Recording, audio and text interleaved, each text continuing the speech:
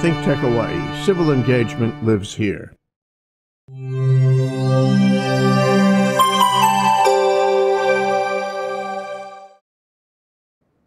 It's 1 o'clock on a Monday afternoon, so you must be watching hinkTech Hawaii's Research in Manoa.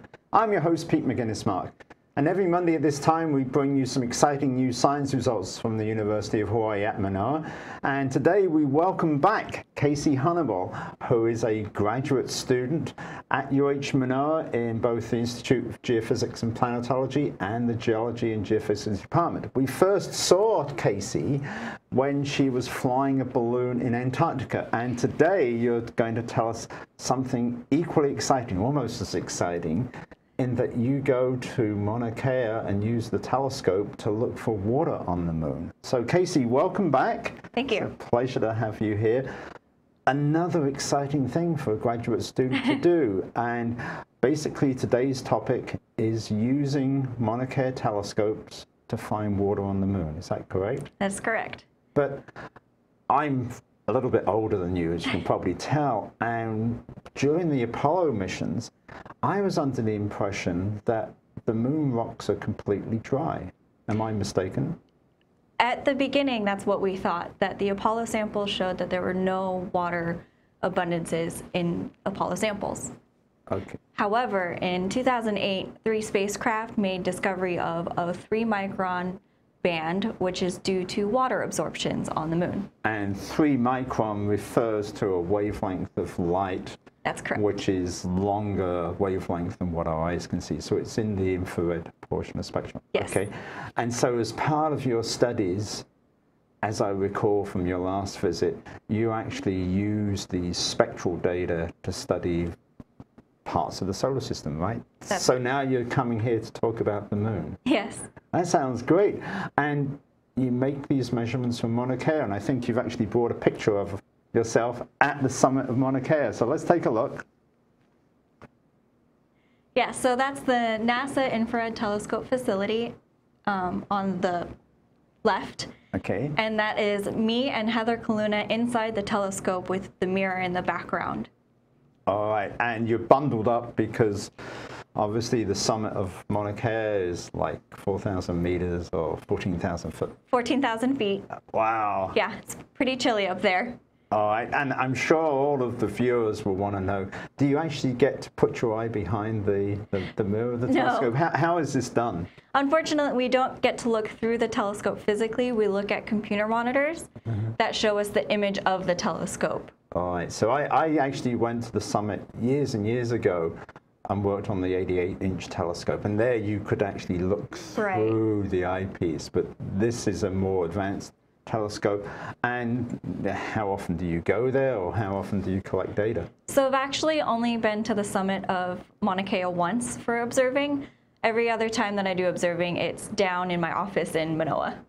Okay, so it's much more comfortable to make observations. Yes. And you know, the total number of data sets that you've been collecting, because you went and reported your results that we're talking about today at a recent conference in Houston, right? That's correct. I went to the Lunar and Planetary Science Conference in Houston, Texas, and I presented my work to a bunch of planetary scientists that have been looking at water on the moon for a couple of years now. Okay, so is this a pretty new discovery? How did we get the idea to go and use a telescope to look for water on the moon? So my advisor and I, Paul Lucy, had this idea that, well, if you can see water from from a spacecraft, why couldn't you see it from the ground, as long as you could remove atmospheric water absorptions? So we gave it a shot, and we were able to see it. So. Okay, and forgive me if I make a mistake here, but you're not looking at puddles of water on the surface, right? You're looking at, is it water bound in the minerals, or is it water ice, or what is it you think you're detecting? We believe that we're looking at water attached to other minerals, so mixed in with the soil that's on the moon. So even the astronauts, when they were kicking around the lunar soil during the 60s and 70s, they weren't able to see any of this water? No, it's in low concentration, so it's a little water molecule alone, okay. basically. And I think as today's conversation goes on, you'll tell us a little bit about where the best places are to find it. Okay. Yes. So let's look at the second slide, which I think gives us a little bit of a historical background. And Casey, explain to us what this diagram is. Some colored squiggly lines, but I'm sure it means something more to you than it does to me.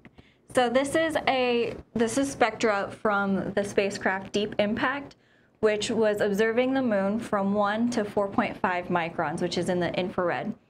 And the water absorption feature that we're looking for is that little squiggle, which looks like a check mark at 3 microns. All right, and again, the colors that our eyes see have a shorter wavelength than the 1 micron. So the visible portion of the spectrum should be off to the left.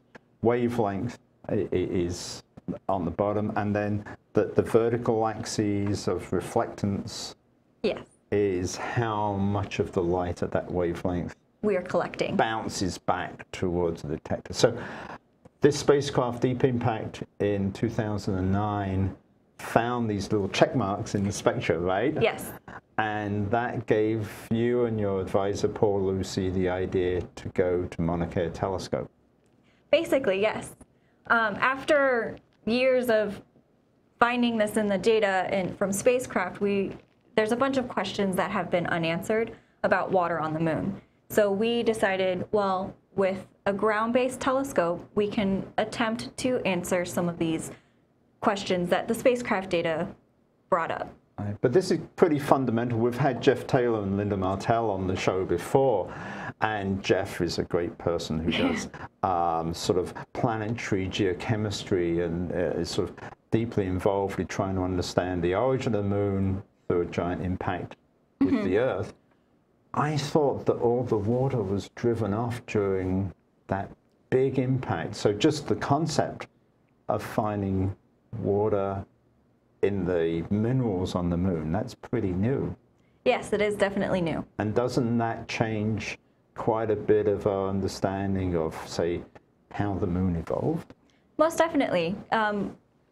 There are some locations where we think we are seeing water that came from the interior of the moon, but there are also, most of the locations that we see water is where hydrogen from the solar wind, so the sun pushes a bunch of hydrogen out and it comes and interacts with the lunar surface to create a 3 micron water feature that we are seeing. And again, regular viewers, we've had David Trang on who's talked about space weathering a bit. It's the same kind of process, except here, what I think you're saying is the solar radiation actually does something to the hydrogen in the lunar soil. Right. It reacts with oxygen and to create some water, basically. Okay, so it's the strength of the sun that's probably creating it. And in my mind, that raises the question, well, does it mean that the younger parts of the moon have less water than the older parts because they haven't been irradiated for so long, or? Not necessarily, because there is a thermal gradient across the moon as the sun passes and you have a lunar time of day. So some water can come and then go as well. Okay. So as nighttime comes, the water... And presumably comets, if they were to hit the moon as well, would just dump a whole load of water somewhere randomly across the lunar surface. All right. But I think the next slide, you're going to show us a little bit about part of your strategy with the telescopes. And this is what? It looks like a very fuzzy early 50s TV picture to me, but it is, what is it we're looking at? So this is what we actually see from the infrared telescope facility on Mauna Kea. So this is an image of Sulpicius Gallus location on the moon, which is a pyroclastic deposit. Pyroclastic is explosive. Explosive volcanism. Lots of volatiles. Lots of volatiles, yes. And so what you see, this yellow arrow is pointing to a black strip, which is where our spectra or our data is collected. All right. And what's the approximate width of this image that we're looking at? So our image is probably about 20 kilometers, but resolution on the moon is actually 1 to 2 kilometers. Okay, so this image is a little smaller than the Oahu. Yes. For scale. Yes. Okay, and then you would be able to detect Diamond Head, perhaps, but not anything smaller than that. That's correct. So, okay, all right. And the stripe is a vertical black stripe. Maybe on TV you can't see that too well, but you just get a single piece of data for that strip? Along that stripe, there are different pixels. So for each pixel, we can get a data collection site. All right, okay. And then moving on from this one, I think the next slide will show us something about your observing strategy. Yes. So do you go at night? Obviously, on Earth it's nighttime. Not necessarily. It depends on when the moon is up, because at the IRTF telescope, in the infrared, we can observe during the day. Okay. So depending on the phase of the moon or where it is in relation to the sky, we can observe at night or into morning hours. All right, so here we have the near side of the moon. Yes. What we see from Earth. Obviously, to observe from Mauna Kea, you have to be on the near side of the Earth. and the different colored stars? Yeah, so those are different types of scanning procedures that we used to look at water on the moon. And so the red stars are an equatorial scan, where we were looking at how water behaved as a function of temperature. The yellow is a latitudinal scan, where we looked at how temperature varied as a function of the latitude, so going from equator to the pole. And then the blue stars are geological sites where in spacecraft data showed an abundance of water. So we went back to those sites to see if there really was an abundance. Okay, and of course, the red stars, at least, which are going around the equator of the moon, presumably you're seeing different times of day on the moon. That's correct. So that if the surface gets really hot at the equivalent of high noon, right, would you expect to see more water being released or less? We actually expect at high noon on the moon to see less water, because as the moon heats up, the water moves away from the hot spot and to the colder regions. Is there a good time to go and look at the moon? Do you get just as the sun rises when it's been the most cold, or just before sunset? Or so the best time so far that we have noticed is looking along the morning or the evening. Okay, and then would you try and do this from the equator to the pole, in other words, the yellow stars, yes, at that time of day? Yeah, so far we have been able to observe the moon during the morning time for the latitudinal yellow stars. Okay. And we are soon going to be looking at the evening side of the moon. How long does this take? Like 5 minutes? Or do you have to point the telescope at a particular spot for a couple of hours? I have no idea. So because the moon is a big object in the sky and it's really bright, we only have to look at a specific spot for a very short amount of time, for like 0.5 seconds. Oh, really? And Yes. then how quickly can you reposition the telescope to look at a different point? It depends on the location that we're looking at. If we want to be very specific, like we do for the geological sites, we really take our time to pinpoint the location that we think has an abundance of water. Okay. If we're just doing one of the latitudinal or equatorial scans, we don't necessarily look for a specific site, so finding that location is a lot easier and less time consuming. All right, and while we've still got this slide here, the geologic sites, they have been determined using other satellite images or earlier telescopic observations? Yeah, those were used using other telescopic observations from space, and they have been shown to have an abundance of water higher than any background abundances on the moon. And that's been determined from the same reflectance of light in the 3 That's micron correct. band. All right, so Lunar Reconnaissance Orbiter might be one of the spacecraft that you've used or something. So we use the Moon Mineralogy Mapper Okay. to look at the geological And that's sites. the Indian spacecraft. That's right? correct. Yeah, okay. Very good. Well, we're getting close to the program break, Casey, but I hope when we come back you can actually tell us something more about the results. And I know you've got an exciting career as a graduate student. If we have time, we'll also deal with some of that. So let me just remind the viewers, you are watching hinkTech Hawaii's Research in Manoa. I'm your host, Pete Mouginis-Mark, and today we're hearing all about water on the moon from Casey Honniball, who is a graduate student within HIGP and the Geology and Geophysics department. And please come back in about a minute when we'll hear about some of her results. So see you then.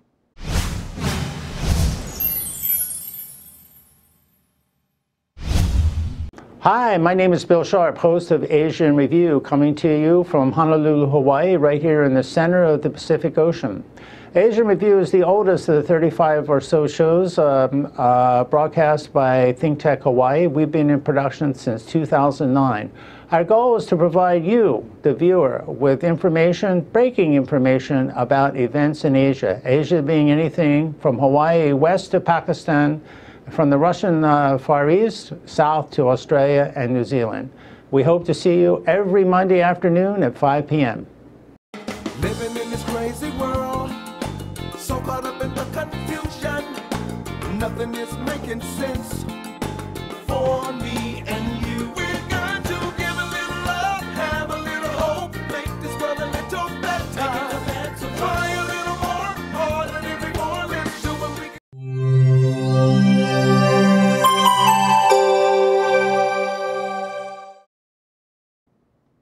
And welcome back to hinkTech Hawaii's Research in Manoa. I'm your host, Pete Mouginis-Mark, and my guest today is Casey Hannibal, who is a graduate student at the Institute of Geophysics and Planetology and the Department of Geology and Geophysics at UH Manoa. So Casey, before we get into the results, you were flying a balloon in Antarctica last time we saw you. How have you made the transition from radio astronomy to more traditional astronomical observations? What's your career path here? So the transition from radio to infrared was pretty easy. Radio astronomy is actually very hard to do, so when coming to infrared astronomy, it was actually much, much easier. Don't have to build heterodyne receivers, which take a lot of cooling, whereas the infrared detectors only take liquid nitrogen cooling. So. Okay.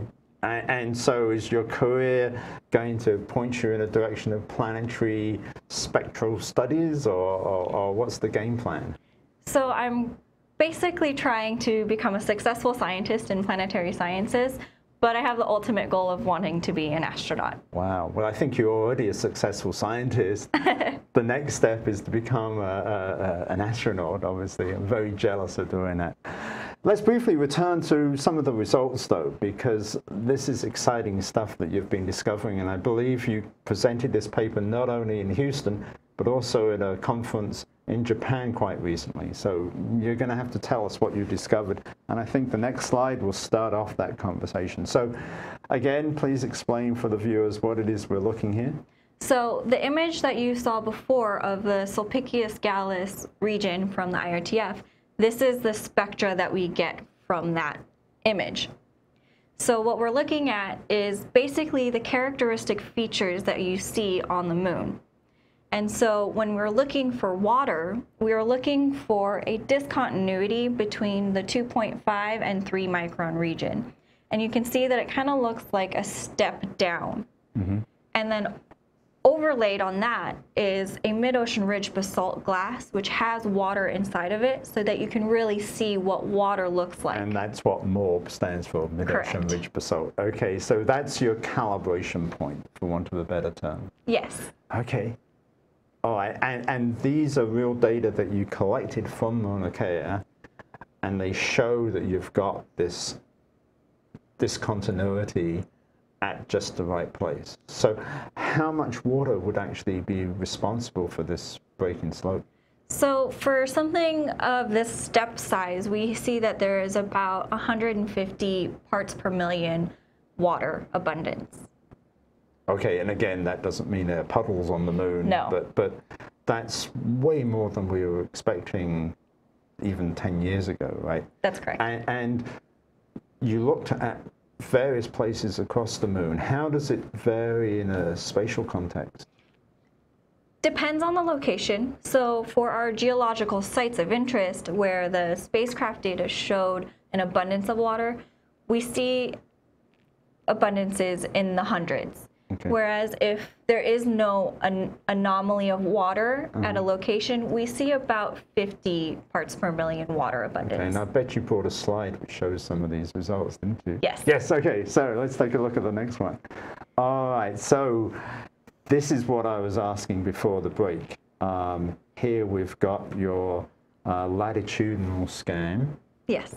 On the right-hand side is the moon showing where I guess your targets were. And then on the left, again, explain what we're seeing here and why it's significant. So the left graph is showing the actual abundances that we're measuring on the moon at different locations. So as we work from the equator at 0 degrees north to 75 degrees north latitude. So from equator to pole. So we can see that our red dots are the locations that we observed, and you can see that there's a slight nonlinear trend upwards. So as you're at the equator, there's very little water, but as you go towards the poles, we have an increase in water. And then the yellow line is showing the moon mineralogy mapper data, which was a spacecraft that observed the moon and looked at the water abundances. And so the obvious question is, what's happening at 60 degrees north? So actually, this was one of the very first processing runs of the data, and recently we have seen that the 60 north data originally was not processed properly. I see. So at 60, there is actually more water than is depicted here. All right, and the one up at like 700 or 800. That was actually supposed to be... That's the label. That's the label. Oh, okay, all right. So we live and learn on these sorts of things. Let's look at the next slide, because I think that shows some of these geological targets of interest, right? That's correct. So we see here we've got Plato, Archimedes, Sulpicius Gallus, and Rima Bode. And these four are pyroclastic deposits, where in early moon history, the moon had volcanic activity and had an eruption which created these pyroclastic deposits. And these are really old, right? They're Yes. 3.5, 3.8 billion years old. So That's correct. They've been there a long time, okay? And then Copernicus is the central peak of a crater. So it's not a pyroclastic deposit, it was emplaced due to an impact. All right, and this is the whole moon with the sort of every longitude spread out. So what we see from the Earth presumably is from like 270 east to 90 east or something like that. Roughly. All right, and we can just see perhaps in detail where the Apollo landing sites were. So you aren't going back to where the astronauts landed to try and calibrate your data. This is sort of, you've identified other geologic targets. That's correct. All right, okay. All right. Interesting. And I think the next slide will show us a few more results. If we can go to the next slide. And this is basically telling us that there's some variability. That's correct. So if we look at the latitudinal scan again, we see that there's roughly 0 to 100 ppm of water abundance on the moon. And those are the yellow dots in this plot. And that's what we took to be the background abundance of water on the surface. But then when we went and looked at the geological sites, which are the blue dots, we saw that they are higher than what we expected our background to be. So we were able to confirm the moon mineralogy mapper data, seeing abundances in water. We were also able to verify that our observing techniques were from the ground-based telescope at Mauna Kea were actually correct. Okay. Now, you've presented this at 2 different international conferences. How does the science community react to your observations? Are they enthusiastic? Do they disagree with your data? How was it received? So most of the planetary community is very enthusiastic about the results and the data that we're collecting, mainly because the spacecraft data is limited and you can't get all the answers that you're looking for. Whereas while we have some issues with ground-based data, we have the ability to address some questions that spacecraft can't currently address. So we're looking at water variation as a time of day, as a time of temperature, as a function of latitude. We also look at the entire water feature, whereas spacecraft data can't necessarily do that at this moment. So the typical person in the street, why should she care about this? Well, there's water on the moon. I can't go swimming on the moon. So no. What's the scientific significance?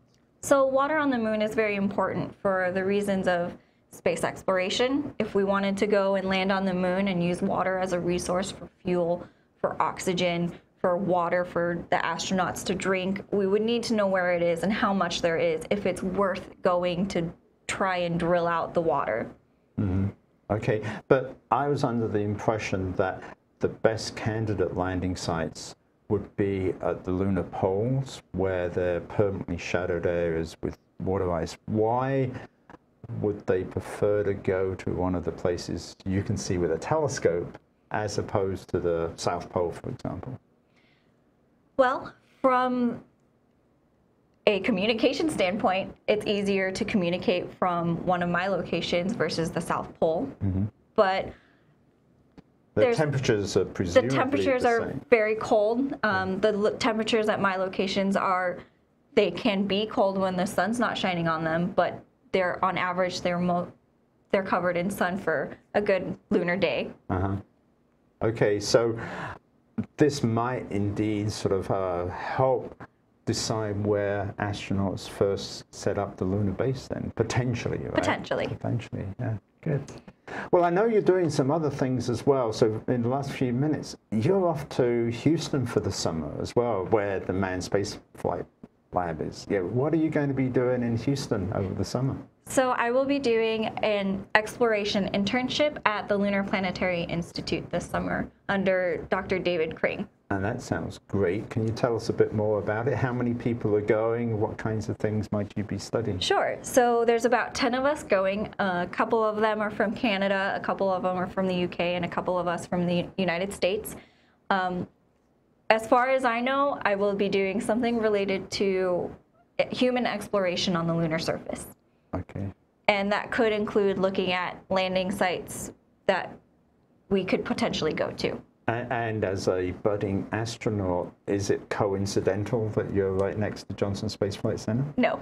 Okay. So, I mean, this is just an amazing opportunity for University of Hawaii graduate students. Yes. And, you know, I know David Kring, the person you'll be working with, and he works on impact craters on the moon and that sort of thing. But, you know, you're setting yourself up for yet another appearance on hinkTech when you come back. But certainly I wish you well on this, Casey. But I think we're starting to run out of time. So let me just remind the viewers, you have been watching hinkTech Hawaii's Research in Manoa.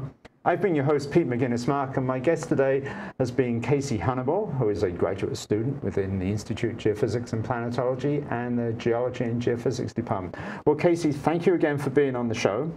Thank you very much. Have a great time in Houston, and we'll look forward to some of your stories, talking to astronauts or deciding where people are going to land on the moon in the next few years. So thank you again, and for our viewers, we'll see you again next week. So join us then for another exciting episode of Research in Manoa. Goodbye for now.